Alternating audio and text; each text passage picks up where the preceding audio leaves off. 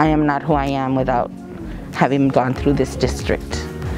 Ooh, I love it. I began my educational career at Harlandale Elementary. I was a 5-year-old Spanish-speaking migrant student. My parents moved over here from Eagle Pass, Texas, and tried out all the neighboring districts, and thankfully they found Harlandale, and that's where I've lived since I was 5. I'm a product of Harlandale. I went to Harlandale and then on to Terrell Wells, and I graduated from McCullum High School. My children did the same.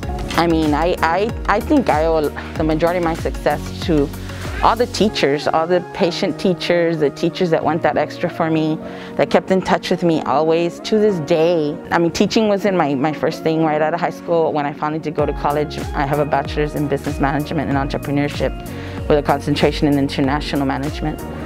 But this is my dream job. Kiddos that I get to teach, I'm teaching some of those that I went to school with, their grandkids. And so to me, Harlandale is life-changing. My parents loved the district so much, and the school, the principal, the teachers. They felt there was true value and what they wanted for their children after they had worked so many years in the fields. They didn't want that for us, that they stuck it out and they stayed. And that was because of the school and the district.